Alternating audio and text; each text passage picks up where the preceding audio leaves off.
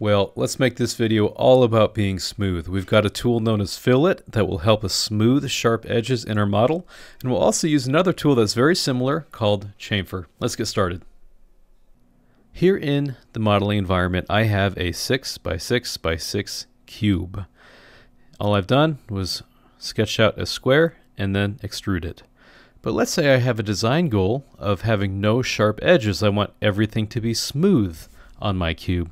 That can be a challenge because even though I can round out the corners here with like an arc in my sketch, this will still have a sharp transition. Let me demonstrate that.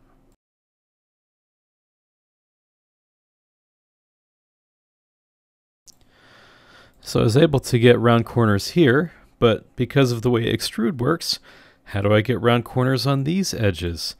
Maybe I can do a sweep, but you know, that's a lot of work, and maybe in some cases it wouldn't work quite right. So what I'll do is instead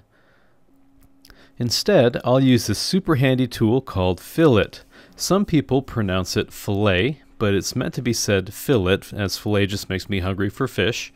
So I'll select Fillet, and it asks me what radius do I want. I like the default radius of 1/2 inch. When I click on an edge, it will smooth the edge. Likewise, if I click on a face, it will smooth every edge connected to that face.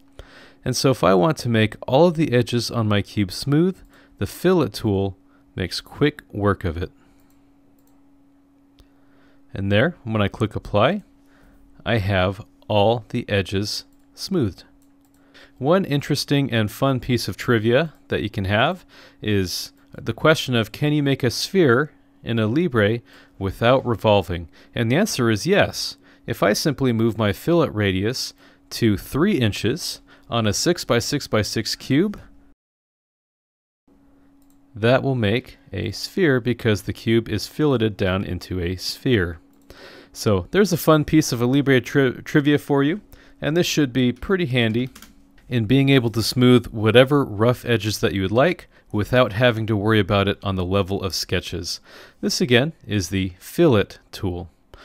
We have one other one, right? So I can go to my tree and delete my fillet. I also have this option to chamfer. This is commonly pronounced chamfer as well. Both work. I say chamfer, but I think most people say chamfer. I can click on an edge and it will create not a smooth, rounded surface, but rather an angled relationship.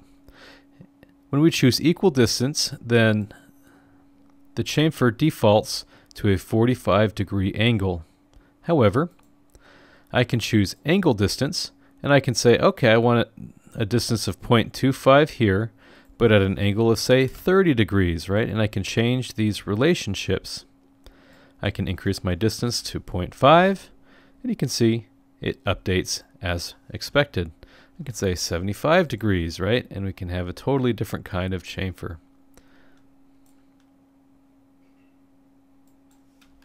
So that is how we deal with angle distance. And as always, we can choose distance too.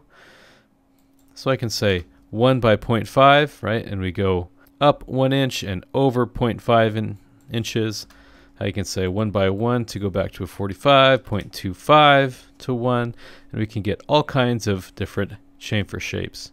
So that is Fillet and Chamfer, ways to directly edit the model without the need of sketching.